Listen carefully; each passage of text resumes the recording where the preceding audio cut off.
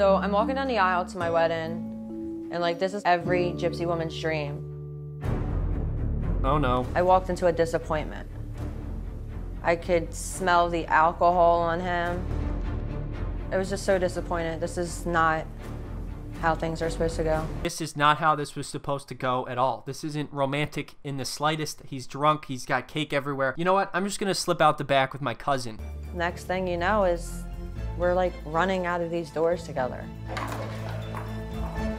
Okay, so now what happens to this guy? He's just back in there by himself. He's eating cake. He thinks he just got married. Dude, your wife came in here, took one look at you and said, yeah, I think I'm just gonna go bang my cousin. This is the type of shit that happens on my big fat American gypsy wedding. Go to some kind of party. What do you know? A fight breaks out. Then they go to a wedding and hey, look, they're all yelling and screaming and fighting with each other. People on the show, they think they're in like West Side Story or something. Like their life is this whole romantic fairy tale. When in reality, they're just getting married to some toothless drunk dude eating cake. Not that there's anything wrong with that. This dude's badass. Pretty much everyone in the show is just obsessed with marriage, and they all want their kids to just think about marriage from the moment that they can think at all. Even to the point where one family brings their 10-year-old to meet potential husbands. All of the adults on this show pretty much do the opposite of what any normal, sane person would do in the same situation. For example, most parents would probably want their children to grow up and mature and then find someone that they love, that they actually care about to marry. But on this show, they're like, hey, I know you're only 10 years old, but we're pulling you out of school and you're gonna get married to this dude we found on the side of the road. Don't even think about a career or any of that shit.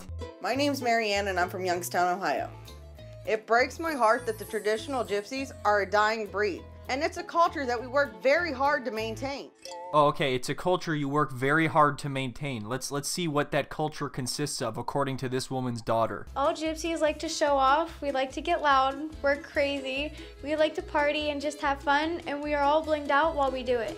Do you know how hard it is to maintain a lifestyle where I just party and get drunk all day and then set my teenage daughter up on dates to meet potential husbands? It breaks my heart that this culture is a dying breed. I don't see why. I missed you today. After my party, my brother Austin's friend reached out to me and told me that he had feelings for me. My name is Kenny and I'm a Gorger. For those who don't know, the word Gorger is a derogatory term for anyone who's not a gypsy. So they have a word for anyone who's not them. And they talk about Gorgers with total disgust, which means they're just disgusted with like 99% of the world's population. Kenny and I were talking for like a week, and then we started dating for like a week, and then he asked me to marry him, and I said yes. It's a pretty standard order of events for a 16-year-old. Talk to some guy who's 23 for a week, then date for a week, and then just get married for the rest of your lives. Lexi thinking that she's just gonna marry this Gorger and everything's gonna be all right, it's not reality. To help her change Lexi's mind, Marianne has brought in the big guns, Lexi's Aunt Stacy. Oh God, this cannot be good. It's like introducing a villain. This is what the Karens of the world are like after the most recent update. This stuff is not going on. Not on my ship. Okay, come on. This woman does not deserve to have that sparkly noise over her name when they introduced her. This is ridiculous. She's gonna marry a Romney. That's that, and that's all. Aunt Stacy Lee's in the house today. This is bad. This is bad, bad. Funniest thing about this whole situation is they're not upset that she's 16 years old trying to get married. They're just upset that it's a Gorger she's trying to marry. You know, one of those disgusting Gorgers, like almost every single human you've ever interacted with in your entire life. She doesn't know she's playing with fire. We believe in the women staying at home, cooking, cleaning, raising the babies. Gorgers don't believe that. They want her to get a job properly. I'm telling you, those Gorgers are crazy. You cannot trust them. Just don't talk to anyone you see, ever. If Lexi wants to run off with a Gorger boy, she's gonna lose her family. This is coming to an end now. I'm here to talk some business. So basically I've been thinking, you wanna marry my daughter. You're not a gypsy. You aren't born a gypsy. You have no gypsy blood running through your veins. Like, I can't have you around Gorgers. So I need you to get rid of them. Denounce all the Gorgers in your life, including your family. All right, this is just insane. I don't even know what else to say. She really expects this guy to just stop talking to every single person that he knows in his life. I still find it hard to believe that they think their culture is superior to every other culture on the planet and that they're pretty much better than the vast majority of the population. Those are some bold claims, and all you have to show for it is just a bunch of fighting at 16-year-olds' weddings. This is what the rest of the world is getting wrong. They're not doing this shit. Take notes, people. You quit talking to your family. You get them all out of your life. You only hang around gypsies. You don't even speak to Gorgers. You get rid of them or you get rid of Lexi. How can you just like not talk to Gorgers at all? How is that possible? How does this woman interact with people? How does she get through life? I hate to say this, but my future mother-in-law seems like a bitch. That's your reaction to all this? Not, hey, maybe I should rethink this whole situation because she literally wants me to stop speaking to my family. Instead, you're just thinking about how your future mother-in-law is a bitch. That's what you took away from this whole situation here? Future mother-in-law seems like a bitch.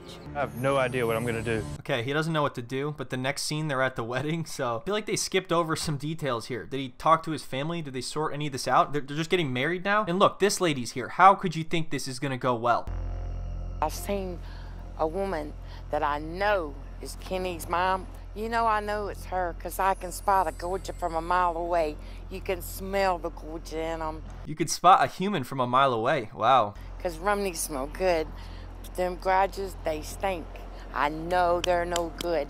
They're like bad fish on a hot day. Yeah, I'm sure you smell just wonderful. If I had to guess what you smelled like, I would have said bad fish on a hot day. That's exactly what I would have said. I was told that he disowned his family, and it was a big fat lie. If there is anyone in attendance who has cause to believe that this couple should not be joined in marriage, I object. What? Sit your fucking ass down. No, he said his damn. Let me tell you what. I think there must be a rule that there has to be some sort of conflict when they're at a wedding. It seems to always happen. He promised to turn our way and to let you's refs go. Did you not say that? But you let them come, didn't you? All Gorgers are liars. So deal with it. So then these two lunatics storm off, and then the wedding just continues like normal. Come on, Angelo. Take the trailer park. Peace out. Don't let the door hit you too hard on the way out. If Lexi wants to run off with this Gorger, then she can. So be it. Like, I take my bleach and wash my hands of her. You know, family is a really important part of our culture, but if my daughter marries someone that I don't approve of, then I'm never speaking to her again, because that's how important family is to us. Are you okay? I don't know. I can't believe she did that. Really? You can't believe it? What the hell else was gonna happen? All right, time to move on to another clip of passion and romance. I'm really nervous about today. Sierra has asked her cousin Kyle to give her away. Kyle's my only family. That's why I want him to be a part of the wedding. Oh, he'll be a part of the wedding. Don't worry. Don't you worry about that. It's going to be one of the harder moments in my life. Because at the end of the day, like, I want to be where he is. All right, man, just put it right out in the open. I mean, it's easier that way, I guess. Why is this dude walking like he's holding in a shit? Sam is also getting dressed to impress. Oh, dude, I even buttoned your sleeves for you, too. Sam, are you nervous?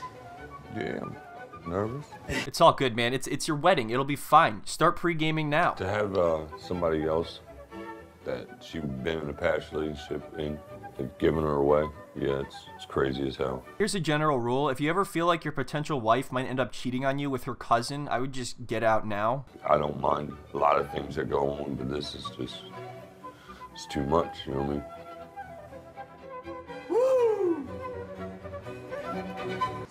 Hi, Sam. Hi, Sam. Look at her. Take you, Sierra. Take you, Sierra. He couldn't look me in my face. He dropped our wedding rings. Well, my wedding rings. I like how the pastor reminds him that he should probably be looking at his wife. Instead, he's thinking, when the hell can I eat that goddamn cake? I'm gonna go crazy with that shit. You may seal your vows with a kiss. Yeah! It's a good start. Yeah, it's a really good start to a marriage right there. So we're gonna go cut this cake. Cut the cake! Cut the cake! Cut the cake! Nothing better than a nice beer before you hork down half a wedding cake. Cut the cake! Cut the cake! Oh, gross. Oh, this is awful. Couldn't even keep his eyes open. I'm gonna have a fucking seizure. Can you get out of my face for a second, please? What the fuck is this? This is so gross. You know, maybe it's just me, but one of the last things that I would want to do when I'm absolutely hammered is just shove 3 pounds of cake in my face. He can't fucking talk. He can't stand. Everything that's coming out of his mouth is like a slur. Right, well, you just don't know how to party like this guy does. I thought gypsies were good at partying. This guy's a Gorger and he's living it up over here. It's embarrassing. I'm just so mad. Do it. Okay.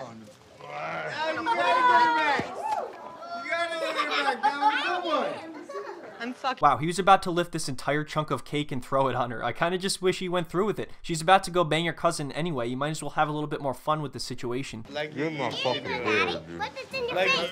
I'm so mad right now. I can't sit by and watch this all happen to you. This is ridiculous. He's a fool.